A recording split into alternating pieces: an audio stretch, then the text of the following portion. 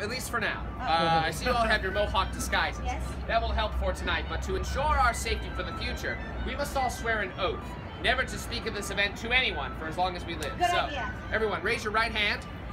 Repeat after me. I. State your name. Dr. T. Promise. Never to tell. Never to tell. And that covers it. All right. Let's destroy some government property. Huzzah! Over here along the side, I brought up 3 chests of East India Company tea. They weigh between 150 and over 400 pounds apiece.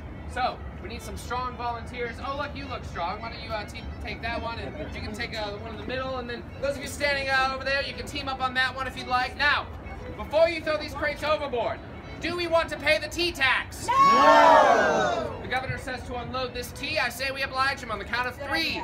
1, 2, 3, over the side! Huzzah! Well done! Yes! Yes, patrons! Look at them sinking like stones irretrievably to the bottom of the ocean. Well done. Yeah, very slowly. Maybe we should stop watching. Stop looking, yes, just believe me. Yes, that's 3 chests of East India Company tea down. Only 111 more to go. Well, luckily, I did bring some very strong men with me tonight, especially Mr. Melvin over here. Hi, Mr. Melvin. Very shy, Scully. Well, friends, we'll make our way below decks. Follow me around this way. We're going to storm below as a loud, angry, riotous, single file line. Please watch your step and hold on to the railings.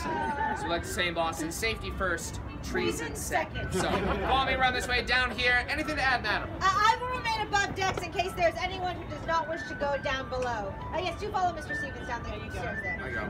Now, as it seems, those chests are actually lashed to the side of the ship. While you are all down below decks, I will haul them back on board, so that when you return topside, you can destroy that tea as many times as you like, take some instant portraits of your friends and family doing so, in order to properly blackmail them with later.